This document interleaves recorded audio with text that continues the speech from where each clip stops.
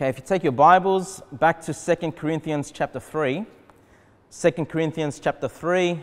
Let's look at verse 17. Let's look at the memory verse. It says, "Now the Lord is that Spirit, and where the Spirit of the Lord is, there is liberty." So the title of the sermon this morning is, "There is liberty." Okay, there is freedom. There is freedom as a believer. There is freedom as a Christian. Now, the world doesn't think that, right? The world thinks that if you're a church member, you're going to church, you're giving of your finances, you're serving the Lord, they think you're under bondage. They think, man, are you really going to hold back your life going to church and being churchy and being a Christian? Don't you know you have freedom in this world? And yet the Bible tells us, hey, as a servant of the Lord, there is liberty, there is freedom in this life as a Christian. Okay, because you know, the world thinks of all the rules, they think of all the commandments. And the reason why they think it's this bondage is because they have the idea that salvation is by works. They think you have to live this perfect, righteous life in order to even just make it to heaven. And yet the true gospel is that salvation is a free gift. It's free. It's liberty, right? And when we go out and preach the gospel door to door, we're not telling them that they need to give up on their drunkenness, though they should give up on their drunkenness. We're not telling them that they need to stop their fornication, though they should stop their fornication. There's a lot of things that they should do, but what they must do in order to be saved is believe on the Lord Jesus Christ. It's a free gift. Christianity, biblical Christianity, is freedom. It's liberty. And we're going to look at that a little bit today. Let's look at verse number 1, 2 Corinthians chapter 3, verse 1. Now, actually, let's read... before we read that, let's just read 2 Corinthians chapter 2, verse 17. So just the last verse. So quite often when I preach chapter by chapter, it's probably a good idea to just look at the last verse of the previous chapter, because the first verse of the new chapter usually follows on that thought. So let's look at that again. 2 Corinthians chapter 2, verse 17. Paul was writing saying, "For we are not as many which corrupt the word of God, but as of sincerity, but as of God, in the sight of God, speak we in Christ." I'm not going to rehash what I preached there on Friday, but Paul is saying, hey, we're not preachers. I'm not a preacher, and the men that I'm sending to this church to edify you, we're not there to corrupt the word of God. We preach in sincerity of the truth that Jesus Christ has delivered unto us. So when we have that idea, you know, it's like, well, okay, Paul is kind of defending himself. You know, we're not the ones that are corrupting the word of God. There are many out there that are corrupting the word of God, but we are not those. So when we get to verse number 1 of chapter 3, he says, "Do we begin again to commend ourselves?" What does it mean to commend yourself? It means to sort of prove yourselves, right? He's saying, hey, do I need to prove myself to you? Do I need to tell you? Do I really need to tell you that I don't corrupt the word of God? And Apollos and the other men, Titus and Timothy, these other men that have gone to see you, do I really need to prove that to you? Do I need to commend ourselves to you? Or need we as some others, epistles of commendation to you, or letters of condemnation from you? Do I really need to bring a letter from some Bible college? Do I really need to bring a letter from some IFB Pope to prove to you that I'm credible? You know, it says, no, you know, because I'm your apostle. You know, because I'm the one that got this church started. I don't need to prove myself with anything else but the work that I've done in this church. Okay? So Paul doesn't need to defend himself. Okay? But quite often, a lot of preachers, and I don't like bagging out other preachers, okay? Because they don't mean, you know, like, they don't mean to do things wrongly or anything like that. Honestly, they just sort of copy the same things that have been done over and over again. But quite often, preachers would like to say, well, you know, I've got the stamp of approval of this Pope. I've got the stamp of approval of this Bible college. I've got the stamp of approval of all these other pastors around me. So you know I'm the real deal. You know, and a lot of missionaries do this. They call churches and say, hey, can I come and preach to your church? The reason they want to do that is because they want the support, either support in prayer or support financially for them to do their work. And quite often missionaries will come, hey, this church supports me, this church supports me, this church. You know, I come with all this commendation. But really, what should be proving you is the work that you do, not what other people have to say about you, okay? The work that you do. Let's look at verse number 2. So what is this letter of commendation? In what way does Paul prove himself to this church? Verse number 2. Ye, the people in this church, ye are our epistle written in our hearts, known and read of all men. So it says, you, church in Corinth, you are my commendation. You are my epistle. You are my recommendation. Okay? You know, I've been there. I got this church started. I got a number of you people saved. I'm the one that's writing these epistles to you to edify you and to help you. I don't need anything else but the proof that's in this church. Okay? And again, keep in mind that there were people in this church that were critical of Paul. You know, they were critical of Paul. Now, when we think about this church, obviously, you know, it's the kind of idea is, really, Paul, do you really want this church to be your commendation? Because they've had so many problems. Doesn't this reflect badly on your apostleship? But keep in mind that Paul wasn't there every, week in, week out with the church, right? He was there for the first year and a half, getting people saved, starting his church up, and then he was there sending leaders to go and preach. He was there writing letters, not just 1st and 2nd Corinthians, but he had written other letters to the church. So he was there trying to teach them and edify them. And yet, even though this church had a lot of problems, but because it was on it was improving, it had implemented a lot of the things that Paul had criticized them. Paul was happy to view the church as his commendation. And he says, not just to the church itself, but known and read of all men. So any man outside in the community of other churches could look at this Corinth church and say, hey, this proves that Paul is not someone that corrupts the word of God. This proves, look at this church, look how they're growing. Either numerically or in maturity, they were growing in the Lord, they were growing in knowledge, and this proved the apostleship of Paul. Now, when we think about this church, the Corinth church, so if you remember from 1 Corinthians, Paul had been there for a year and a half, right? In Corinth, teaching, getting people saved, starting this church up. Now, it's estimated that the letter of 1 Corinthians, so after Paul left, it's about a year later after he left, or maybe more, that he wrote 1 Corinthians. And it's estimated again that it could be another year or 2 years later that he wrote 2 Corinthians. Okay? So when you think about the commencement of that church to where we are now in this letter, there's a minimum of 3 years, maybe 4 or 5 years that this church has been operating. Okay? And Paul looks at the church and says, you are my proof of my work. You are proof of you're my letter or epistle of commendation. And, what about you, Kevin? What's your proof? Well, there's not a lot yet. All right? We've been operating for just over 8 months as a church. None of my converts out soul winning are here in this church. Well, except for my wife and kids, I guess. You could count that, right?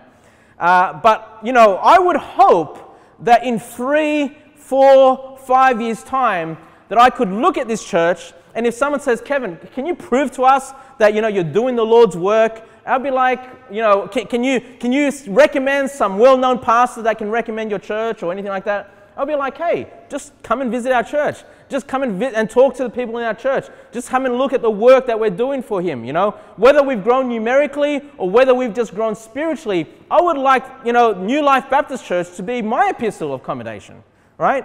I mean, that's what it should be like. If you've been in a church that's been there for, 3 years, 4 years, 5 years, and you look at the church and it's falling apart, there's divisions in the church, there's problems everywhere, there's sin is abounding, that's going to reflect badly on that preacher. Okay, if that church is falling apart, it's going to reflect badly, and that's going to show that this person is not preaching out of the sincerity of their heart. Okay, there are major problems with the leader in that church. Okay, and yes, there were problems in this church, but yet there was this improvement. They were growing, they were fixing things, and Paul was able to look at them and say, yep, you're proof, of my work. Okay, I don't need any other proof. I would like that to be the case in 3, 4, 5 years, once we've established ourselves a bit deeper here in the community. Hopefully there are people that, get saved, we know people are getting saved, but are actually coming into this church, getting baptized, growing in the Lord, etc., etc. That would be a wonderful thing. And let me just say this. In the 8 months that I've been here, it hasn't been that long, but I can assure you I've seen growth. Okay, maybe not numerically, but I've definitely seen growth spiritually. Definitely. I have no doubt about that. I don't know if you guys feel that yourselves, but even just growth as a united church, having one mind, having one purpose, and working together. And so I'm glad I can look at this church and say, hey, we are growing together as a church. We are growing spiritually. We have a greater love for the brethren. We have a greater love for the Word of God. We have a greater love for God Himself, and I'm happy with that. Okay, and that's what a pastor should be. Okay, it shouldn't be about who recommends me. It shouldn't be about the books that I've written. It shouldn't be about my public profile. It should be, no, the proof is in the pudding. We look at the church and see, hey, is this a man of God? Is this a man that's been sent of God? What's the proof of his ministry? It's the church. Okay, let's go to verse number 3. Verse number 3. For as much as ye are manifestly declared to be the epistle of Christ ministered by us, written not with ink, but with the Spirit of the living God, not in tables of stone, but in fleshly tables of the heart.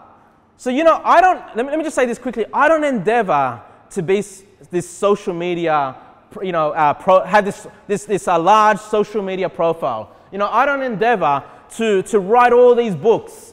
You know how a lot of pastors have all these books, and it's like, wow, look at him. Look at the legacy that he's left. All these books written in ink. No, the legacy we want to leave is the Spirit of the living God moving in the church, okay? Moving in the church. I don't need to be recognized 50 years from now if I passed away by then. I don't care. What I care about is have the people of God, the people that God has entrusted me under, have they grown spiritually? That's what matters, okay? But with the Spirit of the living God, and then he says this, not in tables of stone.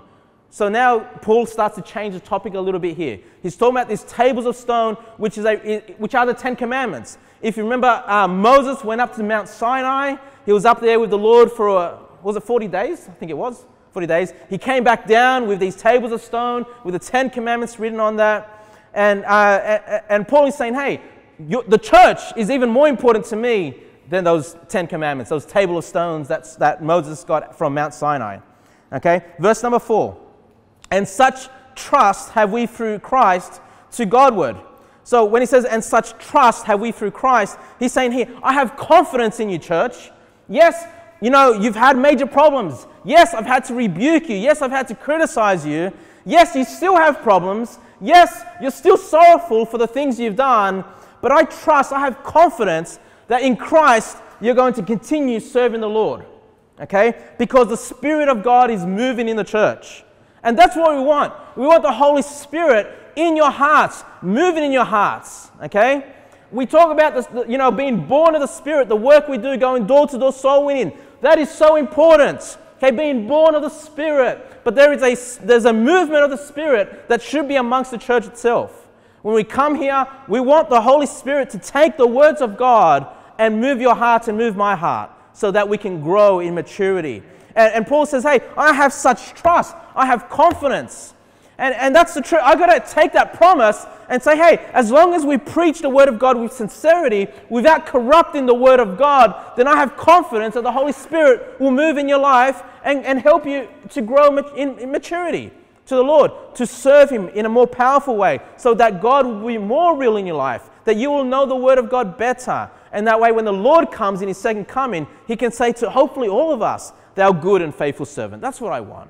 I want us to present it as this chaste virgin, to Christ when He comes back. That's what I would love in this church. Verse number 5. So the thought here is, Paul's just finished saying, hey, you're my proof. I've done a lot of work with you. You guys are growing. It might sound a little prideful, okay? And I always love that. I always love how when Paul says things like that, he always comes back with humility. And this is what we see in verse number 5. He says, not that we are sufficient of ourselves to think anything as of ourselves. So he goes, by the way, yes, I've done a lot of work. You're my proof, but I don't think of myself anything more than I should. Okay? But then it says, but our sufficiency is of God. So a growing church, numerically or spiritually or both, are not testaments of that minister to boast in his pride. Okay? It shouldn't be that the pastor says, hey, look at all the work that I've done. Look at all that I've achieved. While there's some truth of that, that sufficiency, that ability came by God. And so it's God that should be given the honor and glory of this church even existing. It's God that should be given the glory and the honor if we grow in maturity, because it's Him that gave us the words. Okay? And that's why, again, it's so important that when we preach God's words. You know, again, if I just preach my wisdom, my experience, yeah, you might grow a little bit, you might be edified a little bit, but that's just man. Right? You're going to get the good things out of me, you're going to get the bad things out of me. You're going to reflect even the bad parts of me, because it's out of the flesh. But we preach the word of God. We know these words are spiritual. They're going to edify you. And if you grow, if you see some truth of nugget, hey, it's not Kevin. It's God that has used Kevin. It's God that needs the glory and the honor and the praise of man. It's not Paul himself. I love his humility. I always love how he comes back and points back to God. It's not about me. It's about God. Okay? A humble attitude of, the Lord has used us, versus look what I have achieved. Okay? Verse number 6. Who also have made us able ministers of the New Testament. So there it goes again. God has given me the ability. He has made me the able minister of the New Testament. Whatever ability you have, the ability to preach, the ability to serve, the ability to get people saved, it has come from God. Okay? And then it says, not of the letter. Now, what he means by the letter, when he says that, is the Old Testament law. Okay? It's not by the Old Testament law, but of the Spirit, for the letter killeth, but the Spirit giveth life. So, you got to just remember, this has been written in Paul's day. Is there anything wrong with the Old Testament laws? Of course not. The Old Testament laws reflects to us the righteousness of God. It teaches us what is sinful. It helps us so we don't harm ourselves, in sin or damage ourselves. We can grow and learn and understand the mind of God, and so that we can come to the Lord and understand, hey, we're a sinner. We come short of God's glory. God expects perfection. I can't reach that. Therefore, I need Jesus to save me. The law is good. The law has a purpose. But the law can kill as well. Why? Because the Jews in the time of Paul, and even the Jews today, are thinking they can be saved or be righteous before God if they keep the law. And yet it's the law that's killing them spiritually, if you want to look at it that way, because they can't keep the laws. They can't keep all the commandments. And this is not just the Jews. This is every false religion. What are they saying? What do they think they need to do to go to heaven? They think it's my works. They think I have to be a good person. They think I have to go to church. They think I have to be baptized. They think I need to clean up my life and turn from all my sins to be saved. No, it's none of those things. You're not going. If that's what you think is going to get you to heaven, well, that's what's going to kill you. Okay? It's not trust in the law, the ability to keep the law, that gets you saved. It's the movement of the Spirit. It's being born of the Spirit. Okay, so it's the letter that kills, but it's the Spirit that gives life. Now, one thing that I did want to just bring up here, just to sharpen our soul winning a little bit. Have you ever been asked the question, either just door to door or just by a friend, once you give them the gospel and you say, hey, it's just by grace through faith, it's not of works. A lot of the times the question comes, what's the question? So, are you saying we can be saved and live however we want? Now think about that. Can we be saved and live however we want? Now, this is a bit of a trick question, okay? I'm just saying this on purpose. But let me ask the question again. Can we be saved and live however we want? If you think yes, can I see a show of hands? You're not in trouble if you get this wrong. All right, put your hand down. If you think no, can I see a show of hands? Okay, cool. All right, put them down. You're both right and you're both wrong. Okay, it always comes down to what are you asking, right? And this is the thing that I keep repeating to you guys. Don't react to just a phrase or a word. What do you mean is the question, right? Because if you pull out a dictionary and look up the word can we live however we want? Can, it has two definitions, right? Can is, did I write this down? Yeah. Can mean the ability. Right? Do we have the ability to do something? Like for example, my wife might say, Kevin, can you open this can of whatever for cooking? She can't open it. Yeah, I have the ability to do that, right? I have the ability. But can has a second definition, which is permission. You know, is it like my children might say, you know, Dad, can we play outside? Well, you can if it's about the ability. Yeah, you can walk outside and play, but if you're asking for permission, well, it might be no, because you might need to finish your schoolwork before you go and play. So it all depends what that person means by can. You know, now, first of all, let's put it this way. Are we talking about the ability? You know, can we live however we want and be saved? Do we have the ability to do that? Of course. Of course you can live however you want and be saved. Of course. Because you have the ability to do all kinds of sins. You can do whatever you want. You can do what's good. You can do what's bad. Because salvation is not based on your performance. It's not based on how good you are. It's not based on how bad you are. And so, yeah, I guess the answer is yes, you can live however you want and still be saved. But we're talking about ability there, okay? Now, are you permitted? Can we, does God permit us to live however we want? Well, no, okay? God wants us to keep the commandments. God expects us to try to live after His word and improve ourselves, overcome sin, be more holy. Then no, you can't live however you want. You know, God doesn't just give us this free reign to do whatever we want, because He's going to come down with His hand of chastisement, and if you're a son of God, He's going to correct you and put you through some hard times so you can learn to get past some sins and grow in your life. So you can see how when someone asks that question, don't give them a one-word answer, yes or no. Answer both, the ability and is it permissible. Okay, you need to. Otherwise, you know, people are going to be left thinking, like if you say, yes, you can live however you want, they're going to be left thinking, what, so God doesn't care with how you live your life? Of course He does. And He's not going to come down with His hand of chastisement? Of course He will. But then if you think, well, yes, you can live, no, you can't live however you want, be thinking of permission, they're going to think, oh, okay, so I've got to work my way to heaven. So you've got to make sure you answer that question with both those answers, with both those definitions of can. Okay? Now, let's look at verse number 7. 2 Corinthians chapter 2. What are we up to? 3. Verse 7. But if the ministration of death, written and engraven in stones, was glorious, so that the children of Israel could not steadfastly behold the face of Moses. So here, you know, the Old Testament laws, you know, Paul is saying, even though they bring death, they kill, but they're glorious. It is glorious. And I hate how Christians look at the Old Testament and think, oh, God doesn't want us, you know, God doesn't, that's not important anymore. It's just the New Testament that's important. No, even the commandments, you know, the 10 Commandments, things that were engraven in stone, the law of Moses back then, it's still glorious. There's still a lot of great things you can learn from there, okay? It's glorious. So that the children of Israel could not steadfastly behold the face of Moses for the glory of his countenance. So here Paul is illustrating, I don't know if you remember the story, Moses had gone up to the Mount Sinai, got him the commandments, but when he came down, his face shone so brightly because he was in the presence of God.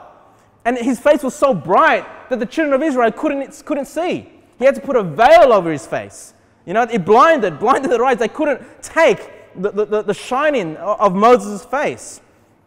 And so the Old Testament is pictured in that sense. The glory that was shining off Moses' face is like the glory of the Old Testament. It's valuable. Read it. Don't skip it. Don't just be a Christian, just read the New Testament. Read the Old Testament. There's glory to be found in there.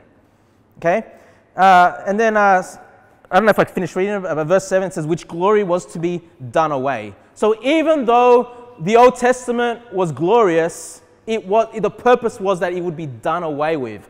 The New Testament would come into play. Okay, the New Testament would come into play with Christ's death, burial, and resurrection. Verse number 8. How shall not the ministration of the Spirit be rather glorious? Okay, so even though the Old Testament, the laws of Moses were glorious, how much more is what he's saying should now in the New Testament, the working of the Spirit within the local New Testament church should be even more glorious.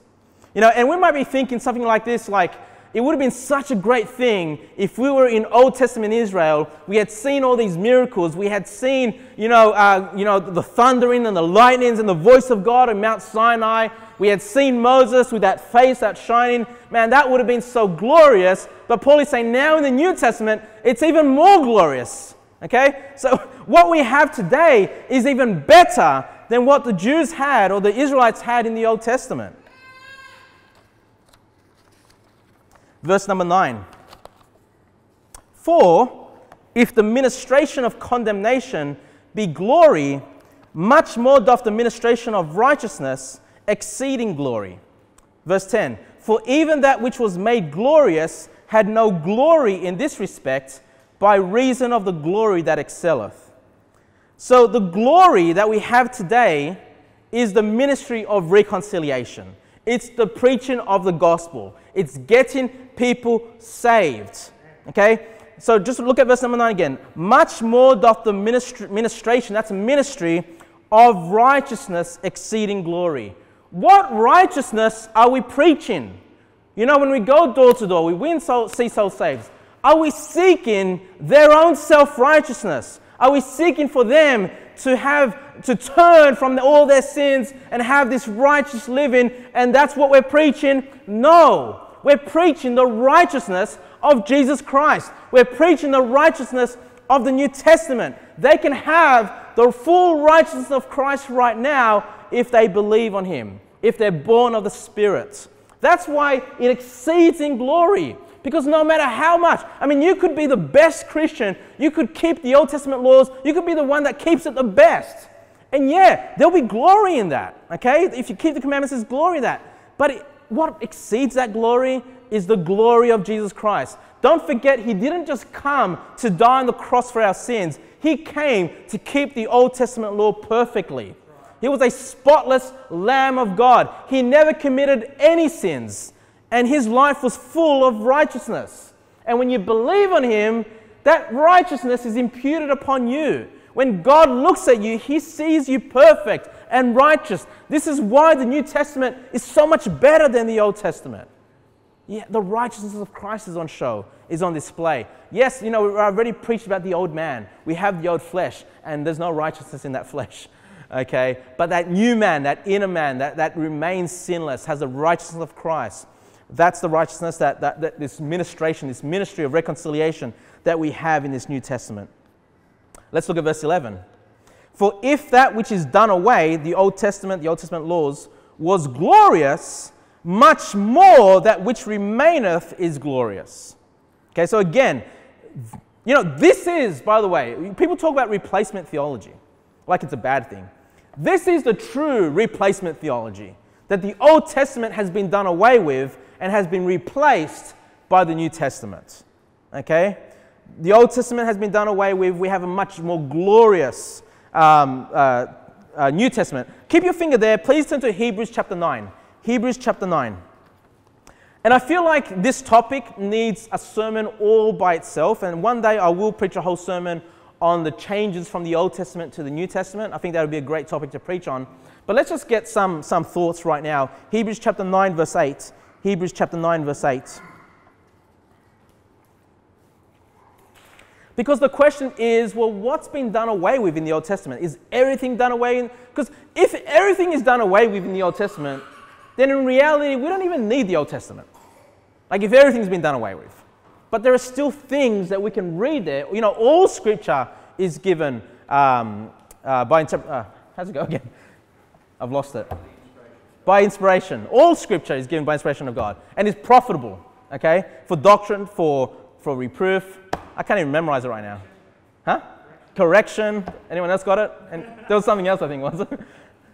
I had it memorized and I can't remember it right now. Anyway, you guys know what I'm talking about. All Scripture is profitable for us, okay? And so if we look at Hebrews chapter 9 verse 8, let's have a look at this quickly. Hebrews chapter 9 verse 8. The Bible gives us a sort of this idea of what's been done away with in the Old Testament. It says in verse number 8, the Holy Ghost, this signifying that the way into the holiest of all was not yet made manifest, while as the first tabernacle was yet standing. The first tabernacle is where they would sacrifice, the animals before they built the temple. And so the old tabernacle represents the Old Testament. It represents the laws of Moses. Verse number 9, which was a figure for the time then present. So why was it necessary to sacrifice these animals on the altar of the tabernacle? Was it because the blood of animals washed away our sins? Was it something? No, it says it was just a figure. It was a shadow. It was something that would point us to ultimately Jesus Christ, the ultimate sacrifice of God. It was something to remind the Old Testament saints, hey, we have a Messiah coming that's going to sacrifice himself. It's a figure in which, verse number 9, in which were offered both gifts and sacrifices that could not make him that did the service perfect, as pertaining to the conscience. So you can see that even if you did all the Old Testament laws, all the sacrifices, that practice in of itself did not make anyone perfect. It did not make you righteous before God. Okay? So these are some things, it's starting to give us these ideas of what's been done away with. All these Old Testament practices of sacrifice, of tabernacle, of the shedding of blood of animals and things like that. Verse number 10, which stood only in meats and drinks and diverse washings and carnal ordinances imposed on them until the time of Reformation. Now that time of Reformation, a lot of Christians talk about the Reformation period, and they're talking about the Protestant movement in Europe. That's not what the Bible talks about when it talks about Reformation. It's talking about the coming of Christ. It's talking about the Christ bringing in the New Testament through his sacrifice. So the things they would practice in the the tabernacle or in the temple, the certain drinks that the things that they could eat and could not eat, the washings, how they had to wash before they could serve in the temple, the carnal ordinances, all of this would be done away with when the New Testament would come into play. Verse number 12, neither by the blood of goats and calves, but by his own blood he entered in once into the holy place, having obtained eternal redemption for us. So how do we get eternal redemption? The blood of goats and calves? No, by his own blood, by the blood of Jesus Christ. And you'll see soon, it's not just for us, but even for the Old Testament saints. The Old Testament saints were saved by the shedding of blood of Jesus Christ, even though yet in our history it had not taken place. Because the Bible tells us that Jesus Christ is the Lamb slain from the foundation of the world. Okay? Yes, it happened 2,000 years ago for us, but his shedding of blood, the salvation was offered from the beginning of time. From Adam and Eve, his salvation was always offered, and it was always available through the blood of Christ, not the blood of goats and calves. We'll see this soon. Verse 13, for if the blood of bulls and goats and the ashes of an heifer, that's like a type of cow, sprinkling the unclean, sanctifieth to the purifying of the flesh, how much more shall the blood of Christ, who through the eternal Spirit offered himself without spot to God, purge your conscience from dead works to serve the living God. And by the way, people that are trying to get to heaven by their works, by their righteousness, the Bible calls that dead works. Is it works? Yes, it is. Could it be profitable to some people on this earth? Yes, there's some profit to it. But as far as obtaining salvation, works without faith, the Bible calls it dead works. It plays no part in you being righteous before God. And verse 15, and for this cause he is the mediator of the New Testament, and by means of death for the redemption of the transgressions that were under the first testament, they which are called might receive the promise of eternal inheritance. See, verse 15 confirms to us that Christ's death, Christ's shedding of his blood, applied to those that were under the first testament, those that were under the Old Testament, those that were under the law of Moses, that their salvation was still by grace through faith in the shedding of Christ's blood. They had pictures of it in the Old Testament. Today in the New Testament, we can look back and see the fulfillment of all these things. We have that very clear to us through the Scriptures, but the Old Testament saints kind of looked at it through a glass darkly, but they could see by the pictures that God had instilled in their nation that there would be this ultimate sacrifice, and it's their faith upon that got them saved. It was the faith on the blood of Jesus Christ even in the Old Testament. Even if they didn't know the name of Christ in the Old Testament, it was still the Lamb that was slain from the foundation of the world that they were saved by, not by the shedding of blood. Not by the shedding of blood of animals, I should say. Okay, verse 16. For where a testament is, there must also of necessity be the death of the testator. So just read that, because when Christ died, that's when the Old Testament was done away with, and when his blood was shed, the New Testament was in effect. The New Testament was in effect. Salvation, which was, revealed to us by the name of Christ, in the Son of God that would die on the cross, be buried for 3 days and 3 nights, and rise again from the dead. So just in summary of what we've seen there, we've seen that the Old Testament has been done away with. We see that even in the Old Testament times, the blood of goats never saved anybody. It was always by Jesus Christ. But what a lot of people do is they break down the Old Testament in 3 different ways. And I think they're probably the best ways to break it down. They break it down as ceremonial laws, moral laws, and civil laws. Okay? Ceremonial laws, moral laws, and civil laws. And by ceremonial laws, it's pretty much what we just read there. The washings, the sacrifices, the things that were practiced in the Old Testament. But even things as far as, circumcision, keeping the Sabbath, these kind of things that were just figures or types of Christ, they don't need to be observed anymore, because we have the true Sabbath in Christ. We have the true sacrifice in Christ. Okay? We have the true Lamb that in Christ that shed his blood for us. So all those Old Testament practices which fall under those ceremonial laws that pictured Christ have been done away with. We don't need to keep those things anymore. That's been done away with. Okay? But then we talk about moral laws. We talk about knowing what's right and wrong, knowing what's sinful, knowing how God feels about a certain sin. The moral laws, those things are still applicable today. All those things. In fact, the New Testament repeats those things over and over again, just to reinforce to us, hey, we do need to keep the commandments. Hey, we should love the Lord God with all our heart, mind, and soul. We should love our neighbors. We should, seek to overcome these sins in our lives. Even though that's not what saves us, that's not what saved the Old Testament saints. It's not what's going to save the New Testament saints, right? It's always the blood of Jesus Christ. But those moral laws are still there, so we understand how can we live a holy life that pleases the Lord and not damage ourselves upon this world. Hey, how can we earn great rewards in heaven by trying to please the Lord and serve Him? And so those moral laws are still in effect. What's right and what's wrong. What was sinful in the Old Testament is still sinful in the New Testament. Homosexuality, that was sinful in the Old Testament. Guess what? It's still sinful today. It doesn't matter if our nation accepts it. It's still sinful. It's still an abomination to God. Okay? So the things that were sins in the Old Testament are still sins today. The third category are the civil laws. The civil laws, these are basically how nation ought to operate as a government. Okay? It's not just dealing with sins, but it's identifying what sins are crimes. Okay? What sins are crimes, and where the government needs to step in and judge righteously. Okay? Are those things into effect? Well, kind of yes and no. Okay? God did not ask for Australia to keep the Old Testament laws, if you will, the government of Australia, and to bring in the laws and how crime ought to be punished. Because what happened in the Old Testament days, when God would have had that expectation of Israel, He would either bless or curse them. If Israel was not carrying out the laws of God, if they were not punishing crime the way He had instructed them, He would curse them. He would rise a nation and destroy them. He would take them out of the land and into bondage if they weren't following the things of God.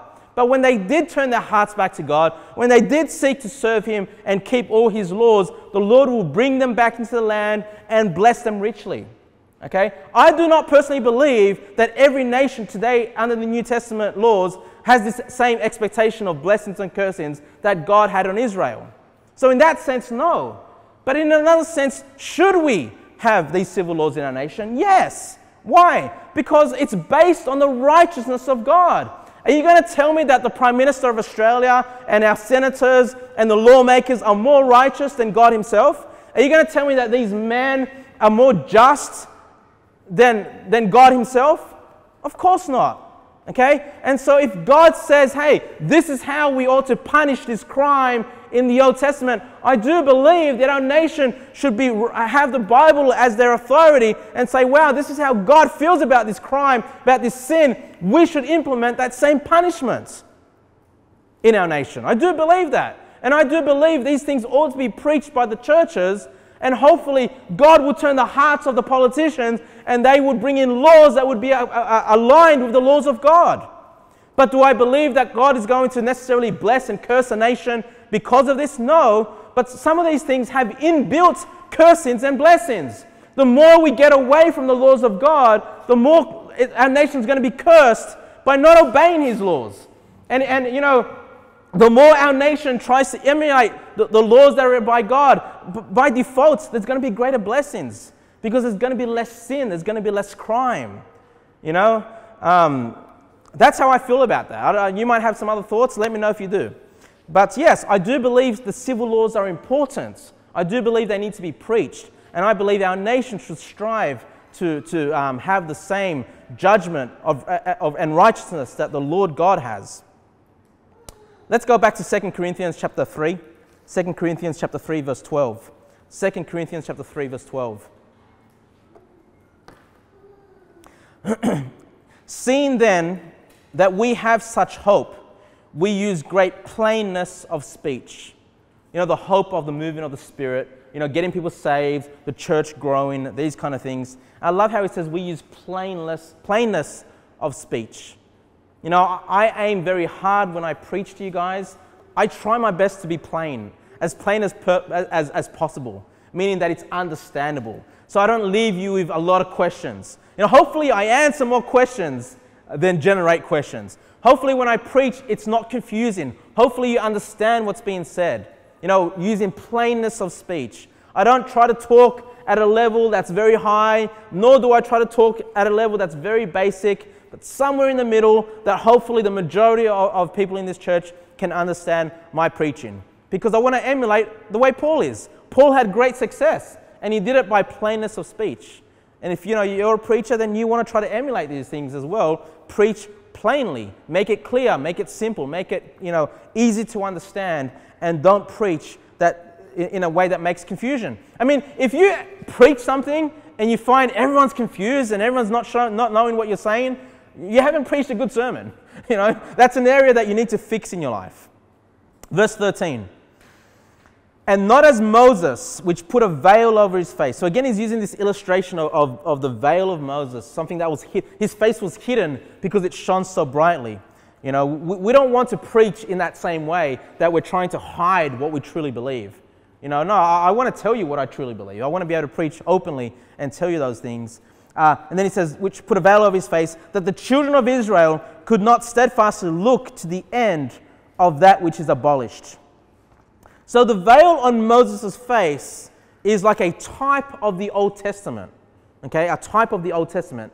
It had glory, but there would come a time where a veil would need to cover it.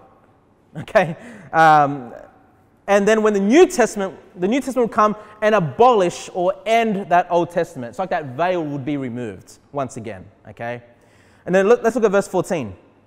But their minds, talking about the non-believing Israelites, but their minds were blinded, for until this day remaineth the same veil untaken away in the reading of the Old Testament, which veil is done away in Christ. So it's Christ, it's the New Testament that removes that veil.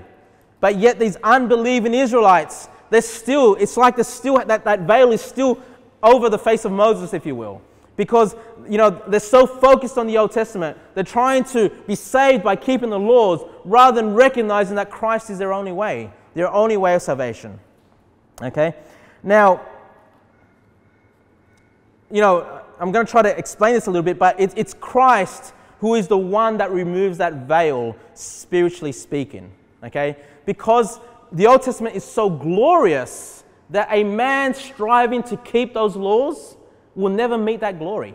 That's why the Bible says, for all have sinned and come short of the glory of God. We can't meet God's glory. That's why it's kind of better that a veil is over that, because we realize we can't achieve that. But in Christ, we can remove that veil and have that full glory, because it's not our glory. Remember, salvation is not our glory, but the glory of Christ. You believe on the Lord Jesus Christ, and His righteousness is imputed upon you. His glory is imputed upon you. So we can face that glory because we know that that new man in us is sinless and perfect.